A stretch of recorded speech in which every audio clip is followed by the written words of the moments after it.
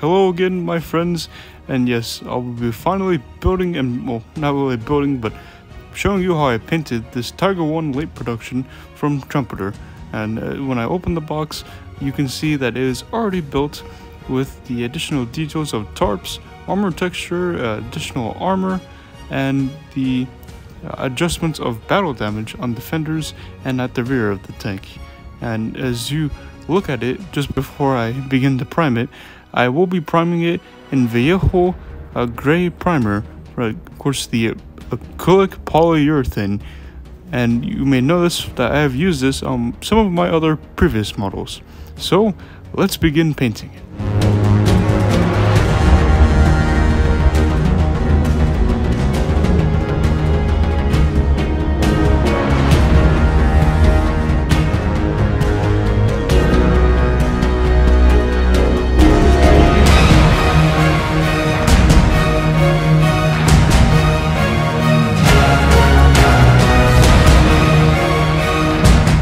And I've also brush painted the lower sides of the hull for easier deep shadow effect with Tamiya flat black. And I've decided to purchase these three colors of late war German camouflage paint, as you know, a light green, a reddish brown, and a very pale dark yellow, which pretty much isn't even dark, for a nice price of $13 US at my local hobby shop.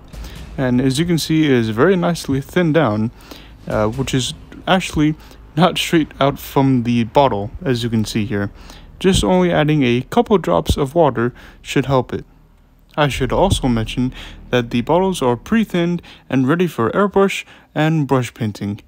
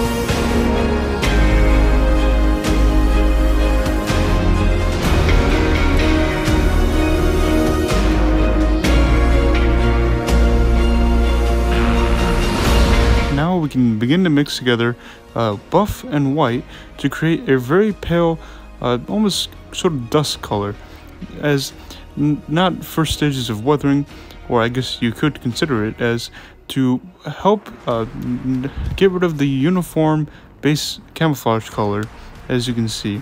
It'll help brighten some parts of the areas, which will eventually be darkened with a brown filter and a dark brown wash and future weathering.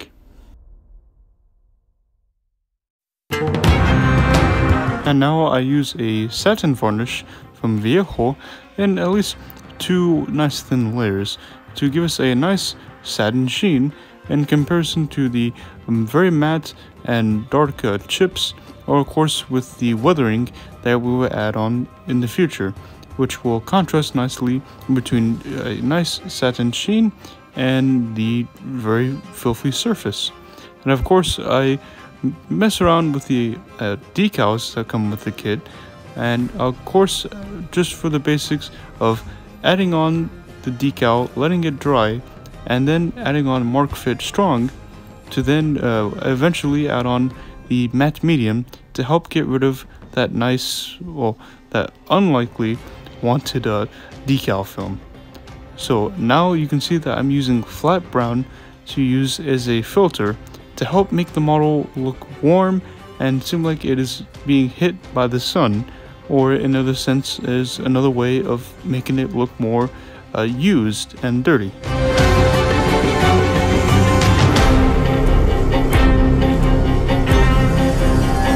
And here you just see me use a dark brown Viejo acrylic paint wash mixed in with soap that you may have seen me used in my previous videos before, to where when it's nice and thin and when dry, it allows me to remove it as if I were to be working with enamels.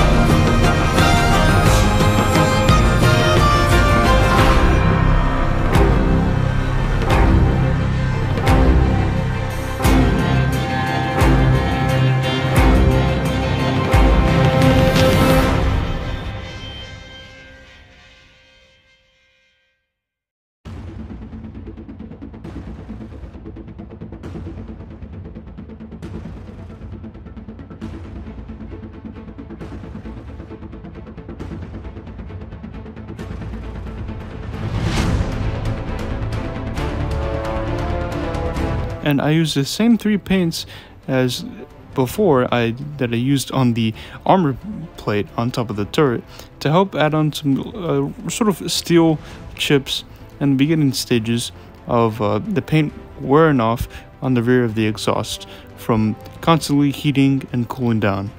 And of course, wanted some rust on top of the steel plate that I'm using light rust wash from Viejo to help get that nice beginning stages of sort of mid-brown and not too yellowish kind of rust color, if you know what I mean. But it's all entirely up to you what kind of rust color you want to add to the tank.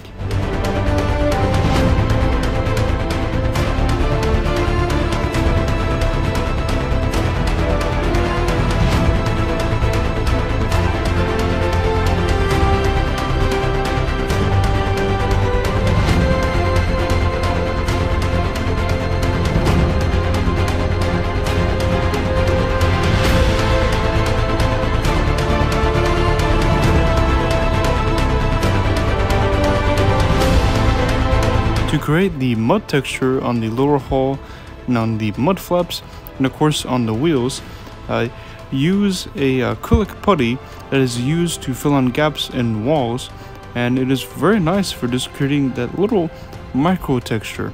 And as you can see, it takes some time to work with and to apply it on. Or you could use real earth mixed in with matte medium, or maybe with PVA glue, to whoever liking or you're choosing.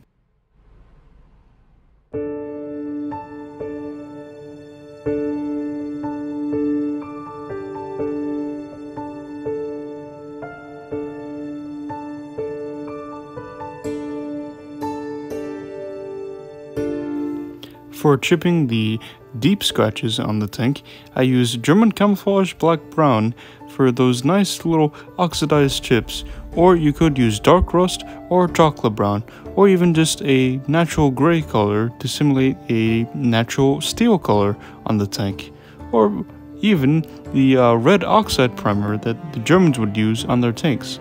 But of course, it's all entirely up to you on what you want on your model.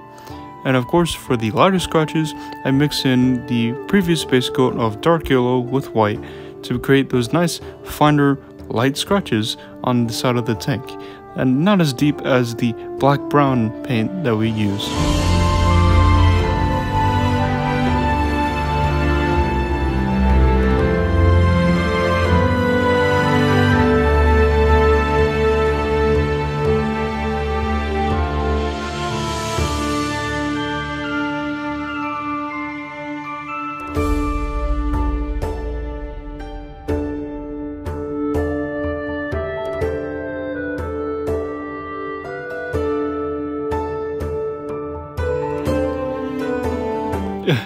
sorry for covering up the footage here of my hand getting in the way of the shot, but of course I just mixed in the same light chipping color for just mixing it in with the sponge technique of just adding in random little bits of scratches as we did as last time.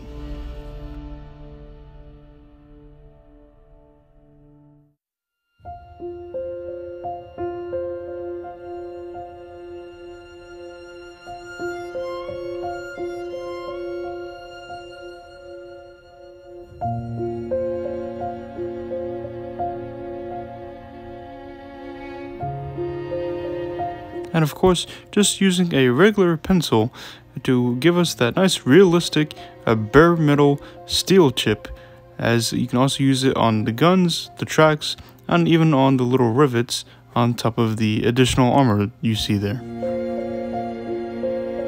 Now we'll be mixing in together Sky Gray, Flat Earth, and German Gray, as you can see as I mix it there on the palette, to give us this nice sort of light dry summer, or I guess spring kind of mud, or I guess just mainly the terrain, as in the dirt. And of course, just figuring out what color you want for your model.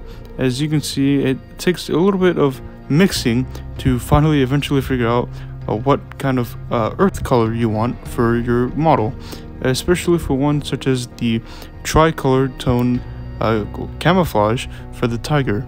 And of course, it'll work just as our base coat as we apply it on the mud. Just make sure it is at least thin enough so you don't completely cover up some of those details.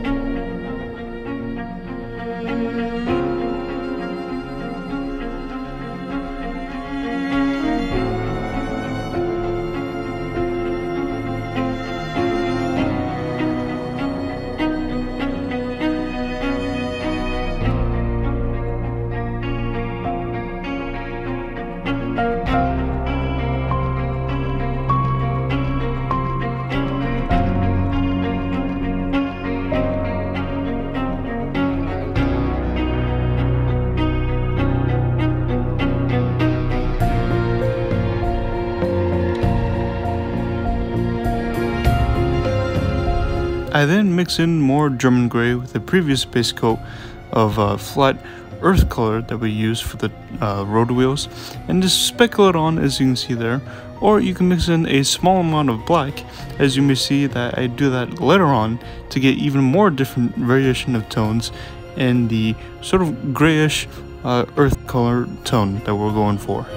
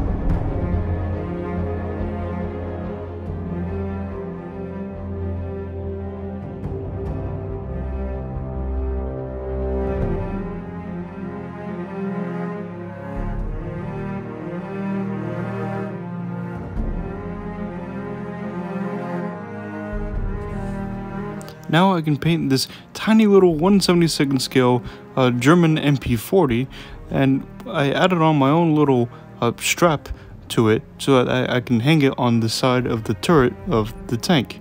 And by the way, this did come from a separate company called Prizer, which is a German company, which is actually in one of some of my earliest video of painting and building the German motorcycle with sidecar.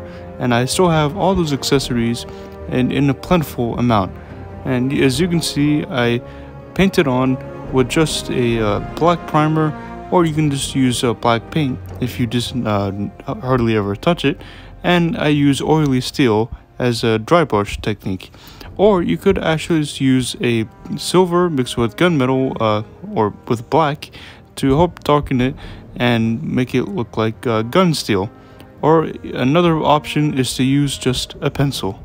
And now I use super glue to adjust it and place it on there as if it was hanging on the side of the tracks, that you may see some vehicles will actually have little pieces of equipment hanging over the side of the turret.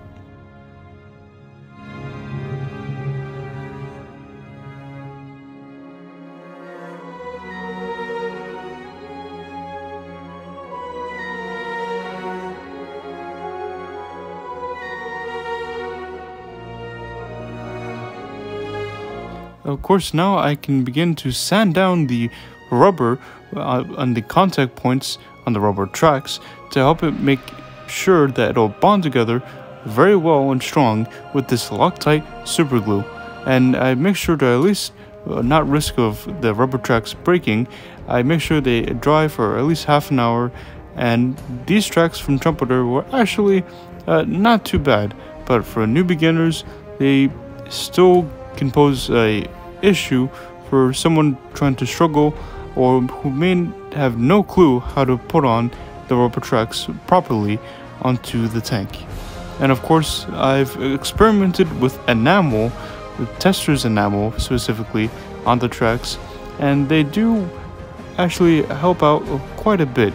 I may have added too much on some parts, but that's okay since the tank will be muddy. And now I use silver to add on those nice polished parts of the tracks and on the wheels, like the front axle drive that you see there and the idler wheel that you will see later on. And of course, I use the sort of a foam sponge. You can also use a cotton bud or just a pencil to make it look like a nice metallic sheen has been polished, especially when coming onto contact with the tracks along with the road wheels. Now watch me struggle for a minute to, as I speed this up, to put on these tracks with relative ease, I would say.